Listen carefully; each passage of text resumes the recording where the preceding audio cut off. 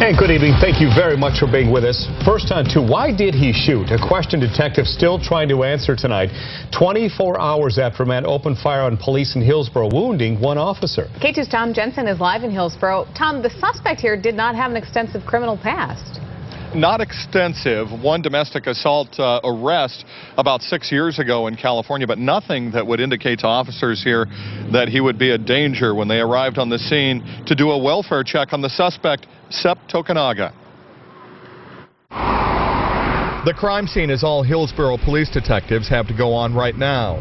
They spent a good part of the day here at the home on First Avenue trying to learn as much as they can about the man who shot and injured a fellow officer. We hadn't contacted him or had other, there was no caution on this residence, which is, if we had other violent altercations there, it would show as a caution. There aren't even any booking photos of 45-year-old Sepp Tokanaga, a former Air Force airman whose only run-in with the law before was an assault on his ex-wife in California in 2004. Well, he was just getting to the rail trucks. A next-door neighbor tells K2 Tokanaga was fairly quiet and never caused any disturbances before Thursday's shootout with police. No, we never had problems. Miguel Chavez says he and his wife dove to the floor when they heard 4 gunshots at about 5 Thursday afternoon. We heard the gunshots and we were here, so we went on the floor because, when it's shots, several shots, and any bullet can fly in this direction and we can get hurt. At this point, police say they are as mystified as neighbors as to why Tokanaga opened fire.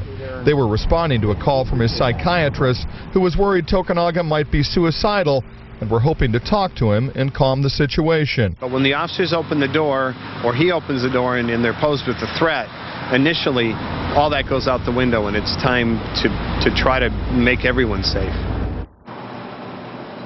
Tokanaga and the officer who was shot are expected to make a full recovery after going through surgeries last night.